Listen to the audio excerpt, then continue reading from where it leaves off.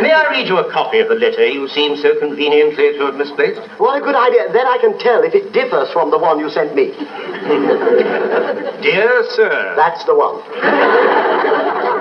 Despite long and protracted correspondence with this office, you have consistently failed to make a return of your income, as a result of which it has been impossible to assess your tax liability.